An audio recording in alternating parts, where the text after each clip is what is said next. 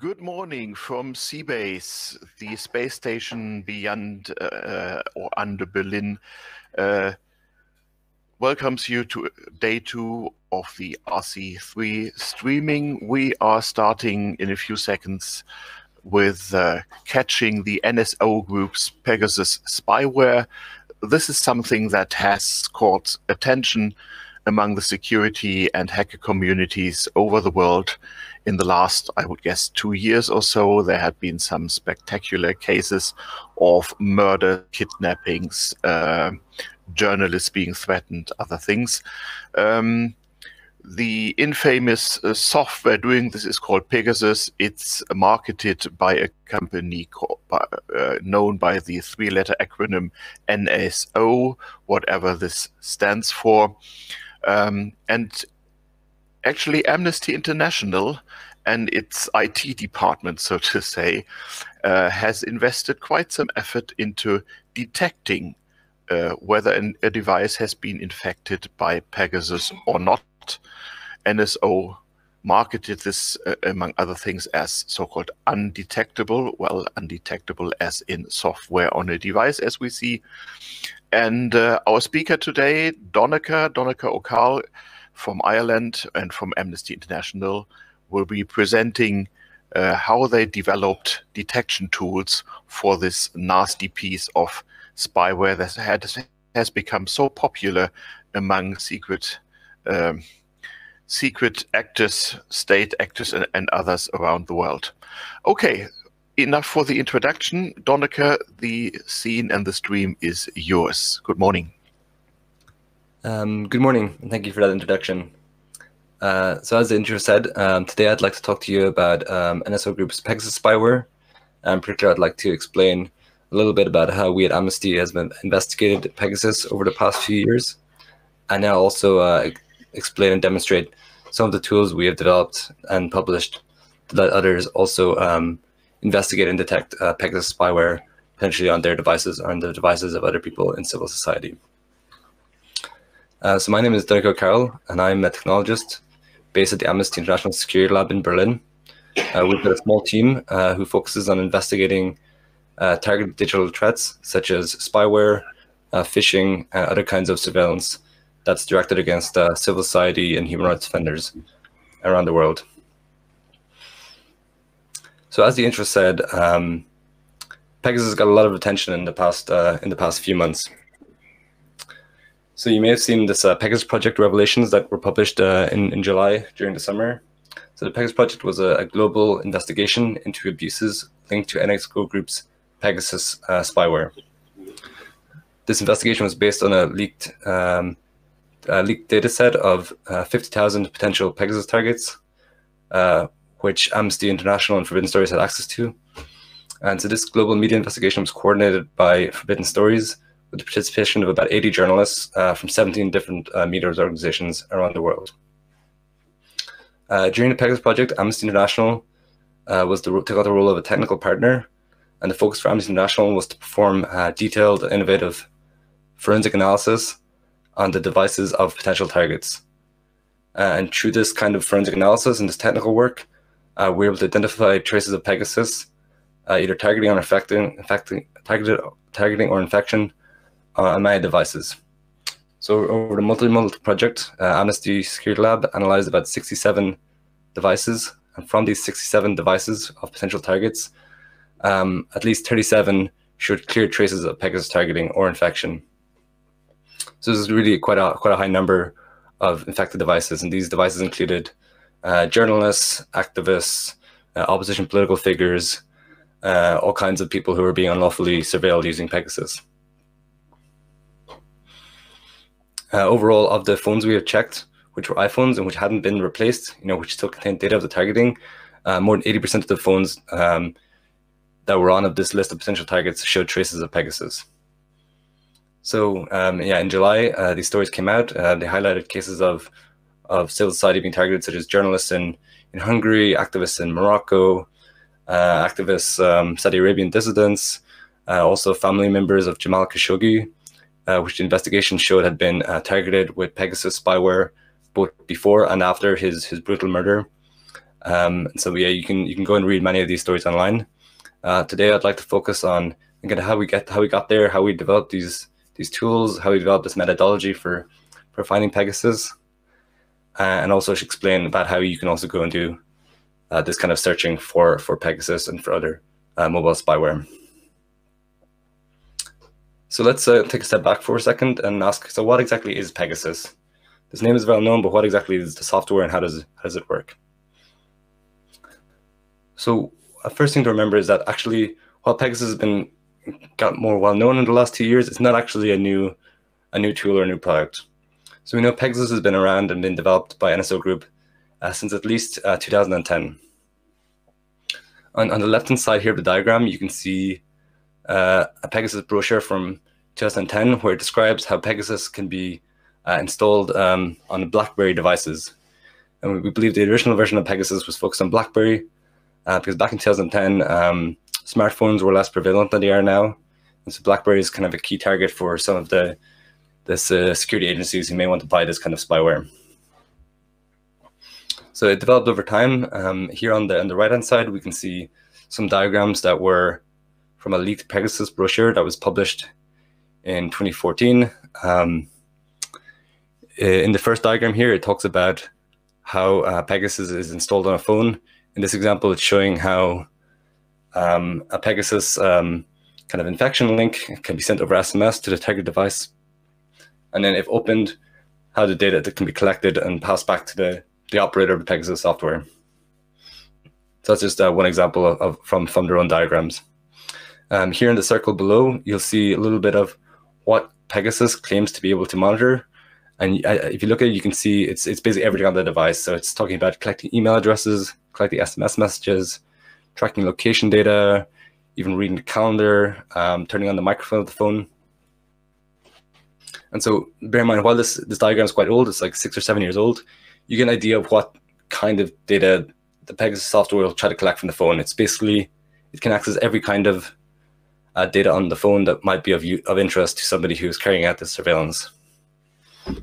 One important thing to remember is that the Pegasus spyware is able to get very kind of deep access to the phone. So it's fundamentally able to access everything on the phone that the user is able to access and more. So even if you're using a messaging app such as Signal or Telegram, which may be encrypted, the Pegasus software is able to access that data and those messages before they're encrypted on the device. So even once there's spyware running on the phone itself, none of these encrypted messaging apps will help because it has such low-level access to the device. So that's a little bit about what exactly Pegasus tries to collect and what people can do with using the Pegasus software. So where exactly did the investigations into Pegasus start? So if we go back as far as 2016, was when Pegasus was first kind of identified in the wild being used to target an activist. So in this case, in 2016, Pegasus was first found by Citizen Lab. And Citizen Lab is a group of researchers based in the University of Toronto in Canada who also works on investigating spyware targeting civil society. So in this case, a UAE-based human rights defender named Ahmed Mansour began to receive suspicious messages over SMS. So you can see some screenshots of the messages on the right. So Ahmed Mansour was just cautious about these because in the past he had previously been targeted with other kinds of spyware tools, including FinFisher. So when he began to receive these messages, he was cautious about them and he shared them with Citizen Lab, who then began to investigate them. So what Citizen Lab realized is that these looked to be an attack message, and they opened these attack links on their own testing phone. When they did this, they were able to capture the exploit that was being delivered over these links, and also able to capture a copy of the Pegasus payload. So what happens when these links are opened is that the link is opened in a web browser such as Safari. When the link is opened, the Pegasus server would return some JavaScript, some code that would exploit an unknown flaw in the Safari web browser. And by kind of manipulating the Safari web browser and exploiting this unknown flaw, they could then get their own code to start running inside the Safari web browser. And eventually, with the help of some additional flaws, they could then get more privileged access on the iPhone and eventually install the full Pegasus payload. So yeah, Citizen Lab first found this in 2016. It was a very important discovery, and it showed just how serious some of the threats facing civil society were, that there were people willing to use these kinds of very expensive exploits to start targeting human rights offenders who were just doing their human rights work. Fortunately, after this, Abdul Mansur continued to get harassed, and he was sentenced to prison, and he's currently still in prison since 2017, so for about 4 years now. So where did we at Amnesty start investigating this? So our team has been investigating these kinds of threats for a while, but really we started focusing on NSO and investigating NSO in 2018, after an Amnesty colleague of ours started to receive some suspicious messages. So this colleague in May 2018 received this message. You can see here on the left. The message is written in Arabic, but it basically claims that there is going to be a protest happening shortly outside the Saudi Arabian embassy, and they asked the Amnesty staff member to support the protest and then to click on this link for more information. So fortunately, our Amnesty colleague, when they received this message, they got quite suspicious. They were like, "This is weird. I don't know this person." And so they shared a screenshot of this message with us at the Amnesty Security Lab, and we began to investigate it. So quite quickly, when we started looking at this domain name and the server, we agreed to look kind of suspicious. We also managed to identify some additional domains and servers that were related to this original Akbar Arabia domain. And quite quickly, it started to appear to us that this was indeed something suspicious, and maybe it was some kind of attack message. So at the time, we didn't know it was necessarily NSO Group. By looking at the original initial servers here, we managed to create kind of a fingerprint, so some way of identifying the particular configuration of the domain name and the server sent inside of this message. With the aid of this fingerprint, we then began to do what's called an internet scan. So we connected to every single server on the internet, send a particular request, and then find any other server on the internet that matched this particular fingerprint, this particular configuration from this server. So by doing this internet scanning, what we found was 600 different domains all across the internet that matched this fingerprint and that appeared to be related to the same kinds of attacks. So what was really key is that we found that these domains were actually related to Pegasus, because NSO Group had made one kind of key mistake or key flaw when they were setting up this infrastructure. So what happened is,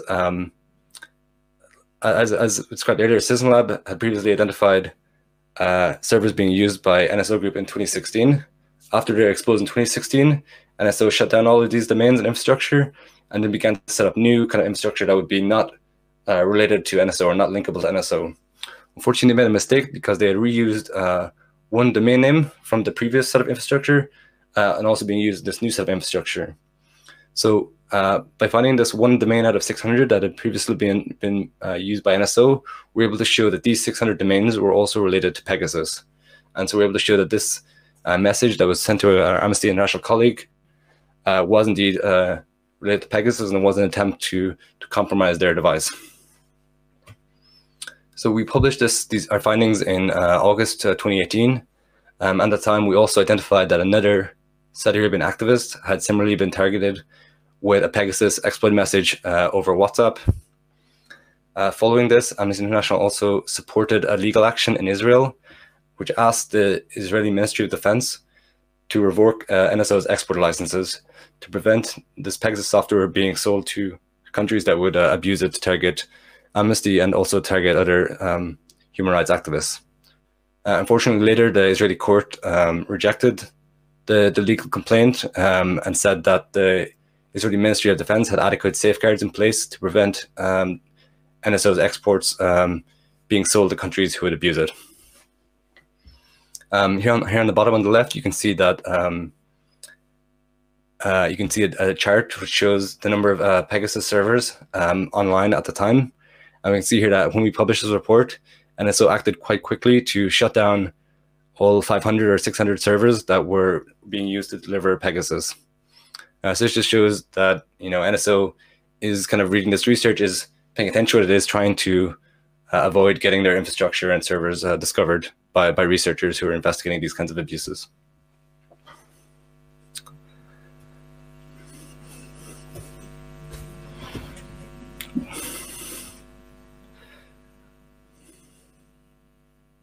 So this was back in 2018.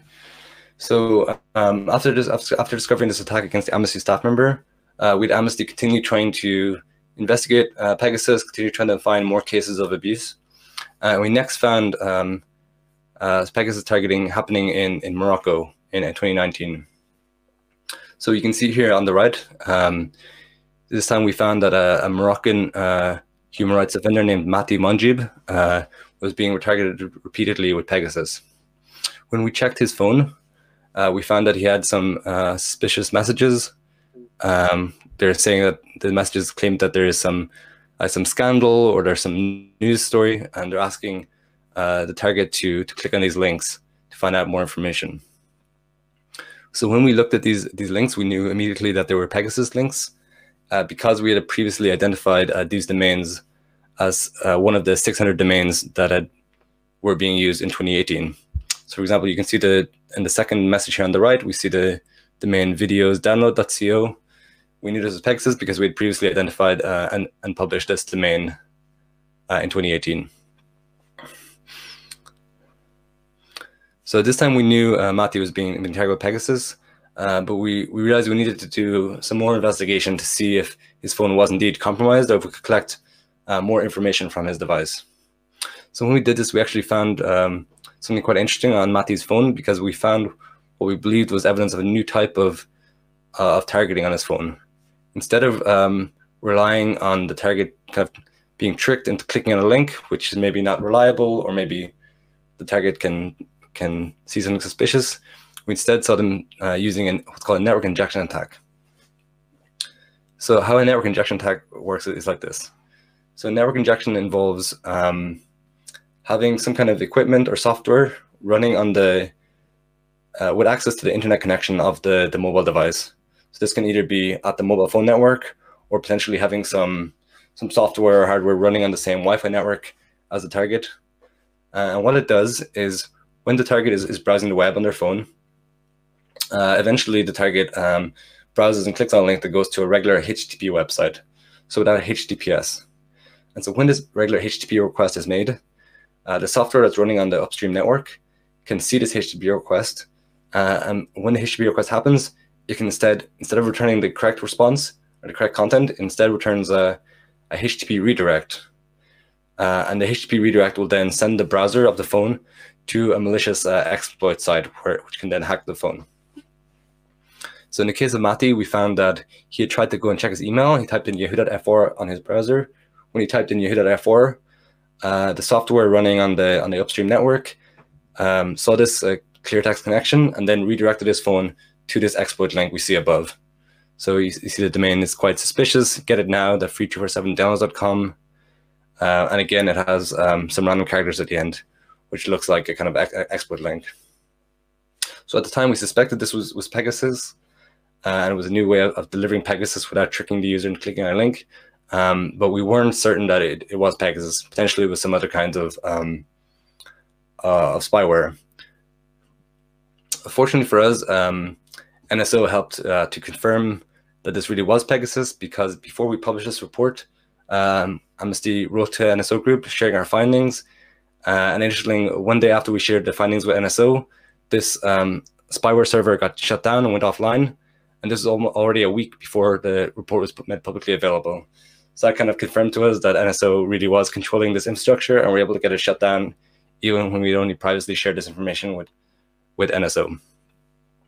A bit later, we found some more information about how this attack may have been done.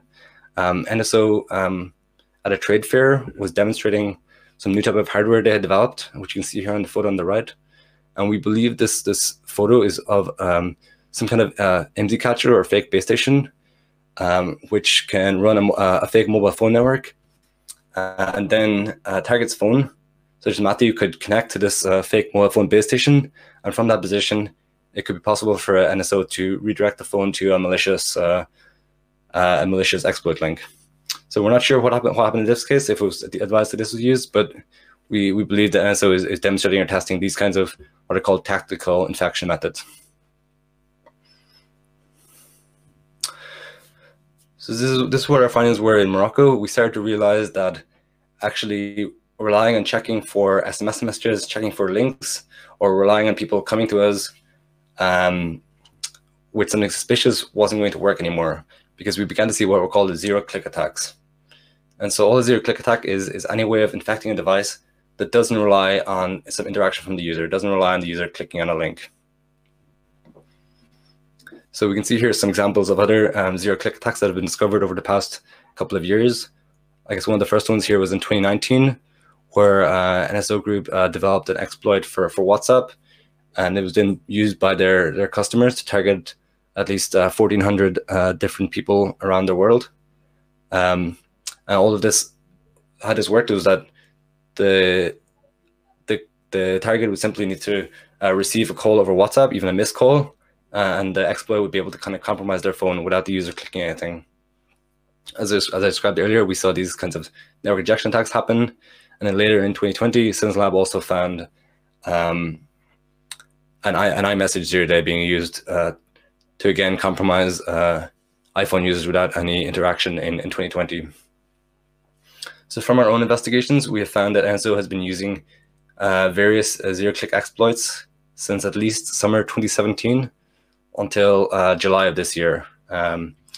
So we know it's not something that's quite new for NSO, but at least something we've started only recently discovering in the past few years. And we've seen NSO putting a lot of focus into developing these kinds of complicated but very powerful zero-click exploits.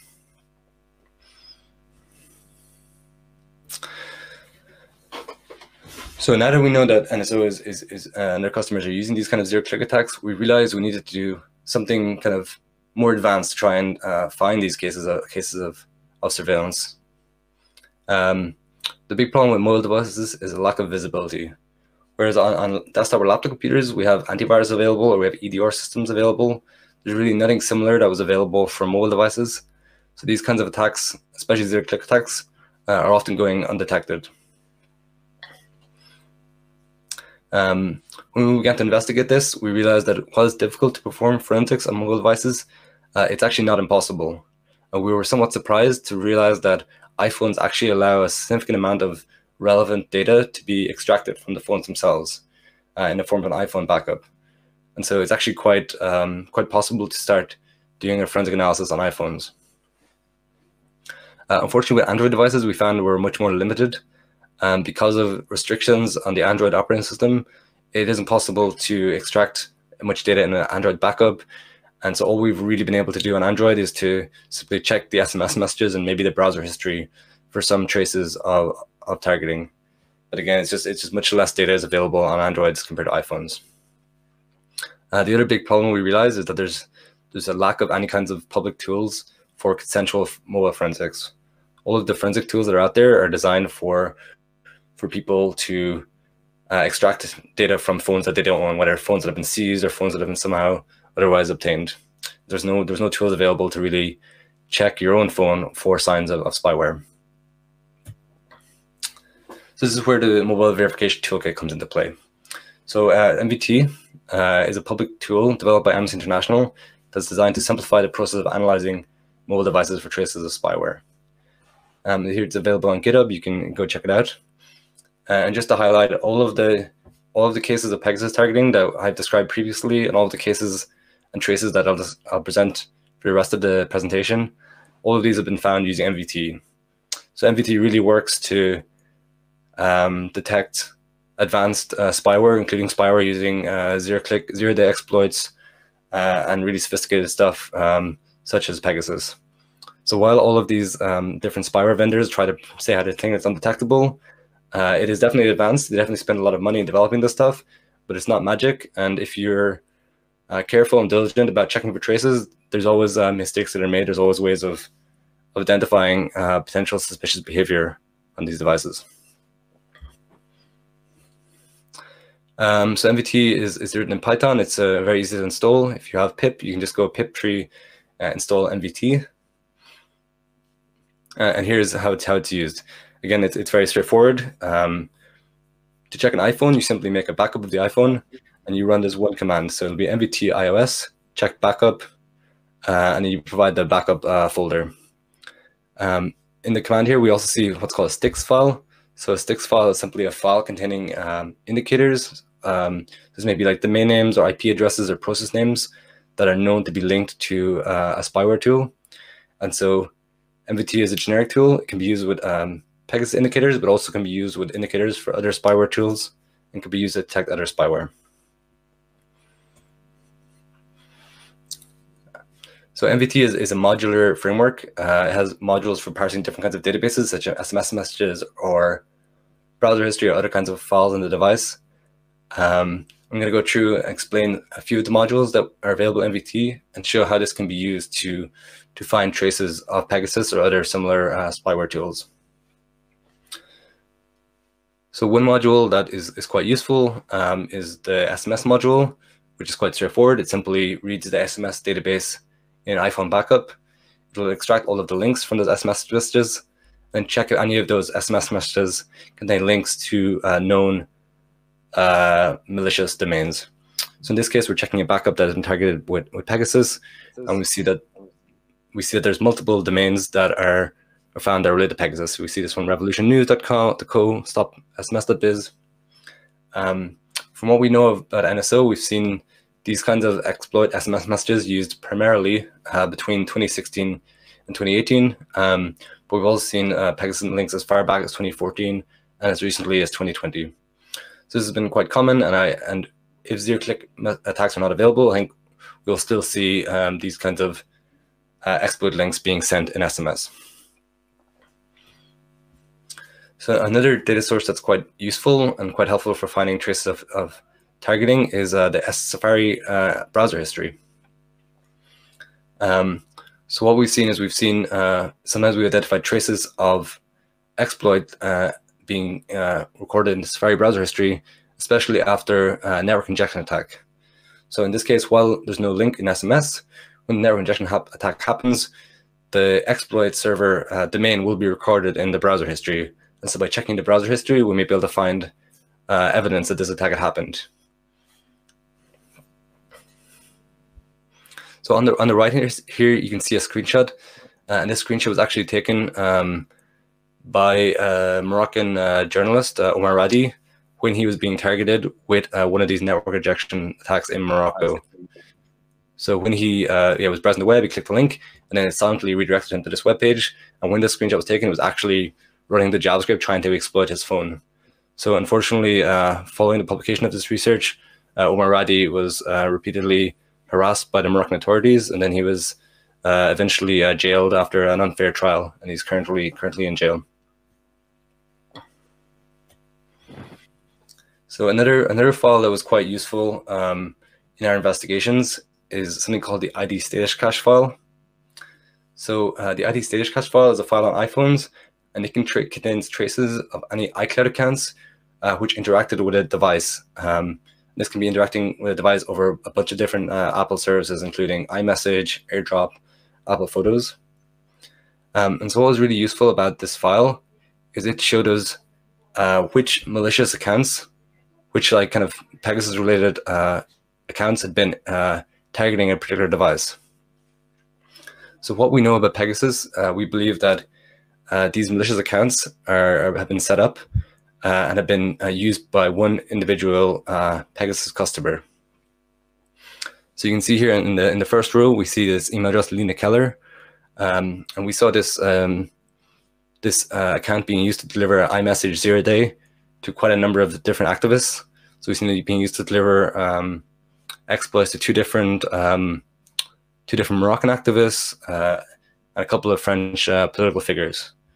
So by looking at which individuals have been targeted by the same account or by the same customer, we're able to kind of get a better idea of who that customer might be and have some idea about the attribution for that attack. The same in these other cases. For example, we see the Jessica Davies 1345 email. This was found on the phone of two different Hungarian journalists. Same for the Emmett Davies address. Again, for this final address here, Williams Any. We found this on the phone of two different Hungarian individuals and a Hungarian activist. So this was really useful for us in our investigation because it really helped us get a better idea of who might be behind some of the attacks that we were seeing. So the previous logs I showed about SMS data and browser history, these show kind of traces of targeting. They show that somebody's been sent a malicious link, but they don't necessarily prove that a phone has been successfully compromised. So what I'll show now is some of the logs we can use to show that a device was indeed compromised. One of these files that was very useful for us in our investigations was the so-called data usage file. So the data usage file on an iPhone is a file that records information about how much mobile data traffic each process on the phone is used. So this may be used to like help the iPhone keep track of which apps on your phone are using the most of your mobile data. But what was really helpful for this is that it actually recorded the names of some of the Pegasus processes and how much data each of these Pegasus processes were using. So from what we know about NSO Pegasus, we believe that when Pegasus is installed on a phone, it will kind of pick a random name that it uses to kind of hide itself when running on the system.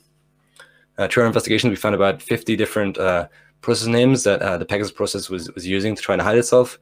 And once we'd identified these process names, then we could go and look for these known Pegasus process names on devices of potential targets. What's helpful in this database is it also shows a timestamp of when this process name was first kind of started on the device, when it was last seen on the device, and also it gives you some kind of information about how much data this process transferred. In some cases, this has been gigabytes of data, which shows that really the Pegasus spyware is extracting a lot of data from the device. And again, this is all automated MVT, so if you check a phone using MVT with the Pegasus indicators, it'll show quite clearly if any of these processes have been found on the device. Another feature that's been very helpful for us in our analysis is the timeline feature of MVT. So how the timeline feature works is it takes all of the different indicators and modules on the phone. So for example, it checks the SMS messages, it checks the file system, and every event, like every SMS message, every web browser lookup, will all be recorded in a single file with the date that it happened. So by looking at this timeline, we can often see what different events happened around the same time as each other, and this can give us some idea about how attacks were actually delivered on the device. So I want to just give you just one example of how this timeline can be used, just so you know how to use this timeline in your own investigations. So this is actually a demonstration of a phone of a Rwandan activist who was targeted in June 2021 using the forced entry iMessage 0 day. So we can see here on the timeline that on 8 p.m., 8:45, we see the phone began to receive some push notifications over iMessage. So it seems it receives like 46 push notifications. And then what we saw was that SMS attachments began to be written to the phone. So in the final line here, we see that a file is written to the SMS attachments directory. And if you look at the end of the line, we see that the file being written to disk actually had a .gif attachment. So at the time, we thought this was something to do with the exploit, and somehow NSO was delivering their exploit in a .gif file. If we look a little bit later in the timeline, we see that about 10 minutes later on the same day, a Pegasus process starts running on the phone. This OTP GREFD process. Shortly afterwards, some additional files are written on disk, and some more Pegasus processes start. So by looking at this timeline together, we can see quite clearly that the phone began to receive iMessage messages. These GIF attachments started to be written on disk, and then about 10 minutes later, the phone was compromised with the Pegasus. So remember here, like there was no interaction from the user. They didn't click any link. As far as I'm aware, they didn't even notice anything happening on the device. It's simply silently these messages were being delivered, and after 10 or 20 minutes, Pegasus began to gain access to the device. So we shared some of these findings with Apple, and then later in September 2021, Apple Citizen Lab identified a copy of this exploit on a phone of another activist, and it shared it with Apple. And Apple patched this vulnerability in September 2021.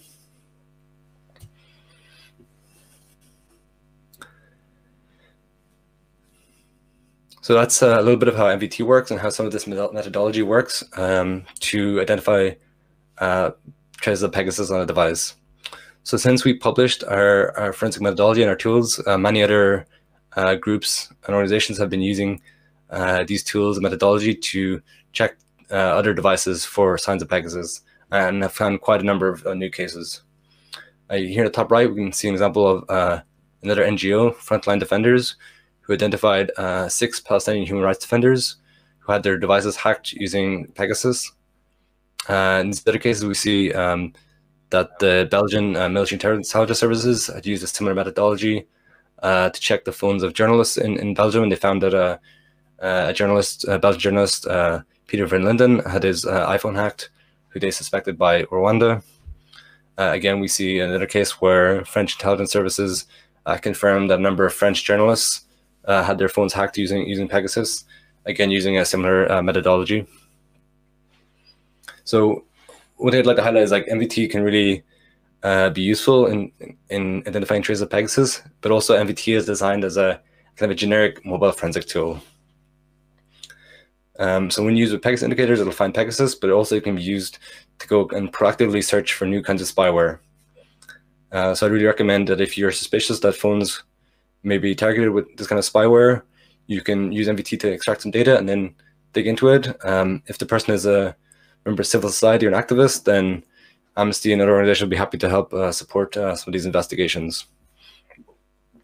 Also, MVT is an open source tool. It's based on different modules. And so we're always open to ideas for new modules and new detection ideas to help make this tool better and better able to detect new kinds of threats. One thing to remember about MVT is it's designed to detect a certain kind of spyware. Unfortunately, the people who develop these spyware, they're smart people, and they read these reports and they watch these kinds of presentations. And so every time we publish some information about how to detect these kinds of spyware targeting civil society, the different spyware vendors and actors will try to improve their tools to avoid them being detected. Will try to kind of upgrade their infrastructure to hide it again and to better obscure their activities.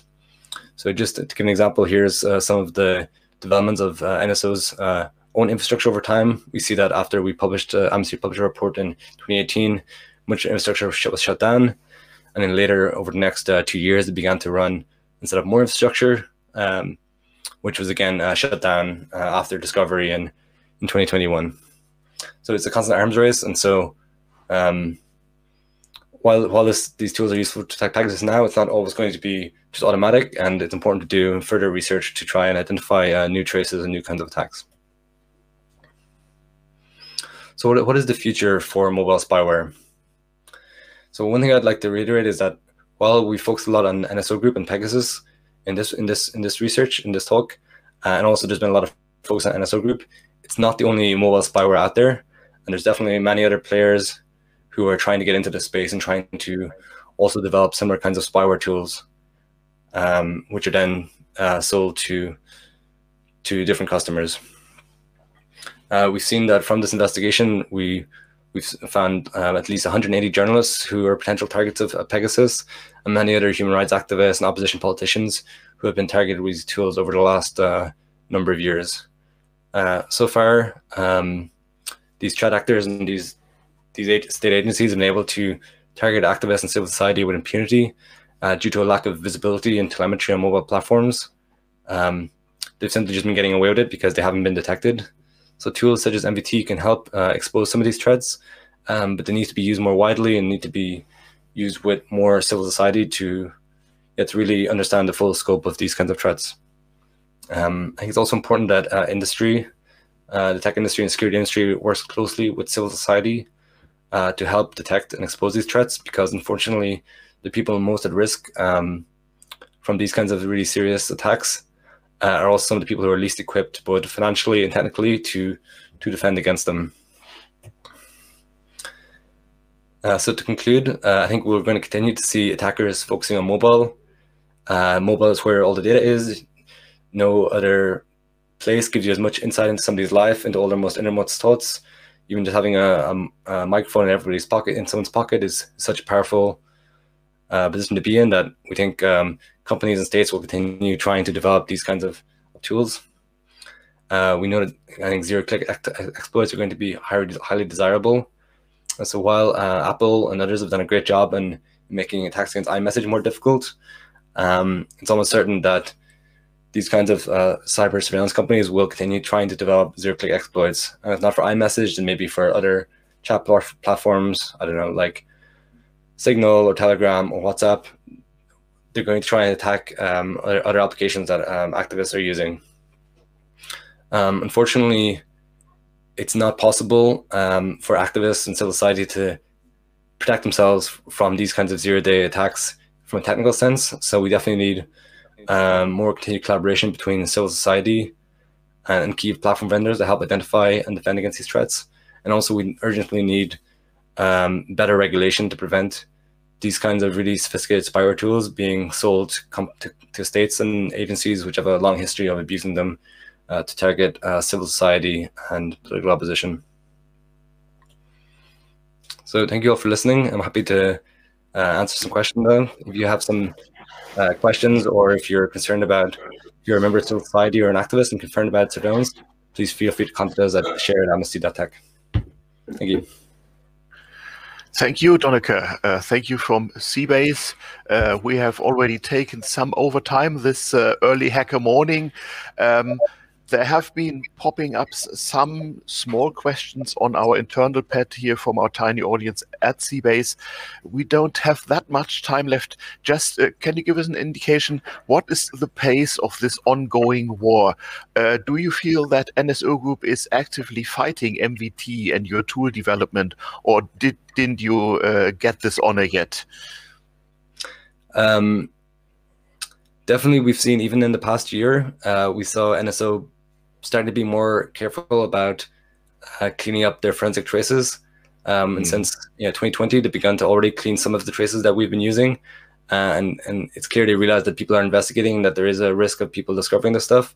And I feel like after the revelations this summer, they're going to have be much more proactively trying to clean up some of these traces. But yeah, as I said, NSO is one company out there. There's also many other companies trying to compete in the same space. So even if NSO gets better, then other companies are still out there and can still be caught using MVT. And fundamentally, even if they clean up some traces for any kind of failed attacks, these traces are still going to be left around because it won't be possible for the spyware to clean up the traces. Mm-hmm. So one could still, after an attack, eventually on an old device, years later, discover that there had been some spyware activity, which may be in the long run interesting information about dark campaigns and things. So NSO is not the only actor. There will be more. Do you feel that there are just copycats in the market, or do you think there will be completely new threats in the future? So I guess there's always there's lots of smart people working for these companies who are trying to develop these tools. Just earlier this month, Citizen Lab published a report about another cyber surveillance vendor called Sidetracks, based in North Macedonia, and they were selling similar spyware, which is using kind of one-click attacks using links to help compromise iPhones and Android phones. So that's one company that's competing in this space. There's other companies doing similar kinds of targeting. Well, we believe NSO was definitely the biggest company in this space, and they had a lot of money to invest, and especially invest in these kind of zero-click attacks. So for now, we don't know of another company that's as big or sophisticated as NSO, but I think many others will be trying to take their place if NSO becomes less popular. I see. Okay, thank you very much. We have to go over to the C3 morning show in a few seconds. Thank you very much for this interesting talk this morning. Again, share@amnesty.tech is the address to go to, and this is probably one of the talks you want to watch again on media.ccc.de in a few days when this has been published. So greetings to Ireland. Thank you very much. Yeah. And we will meet and see again in real, I hope. Thank you. Thank you very much. Have a great day. Everything is licensed under CC by 4.0, and it is all for the community. To download for every bot.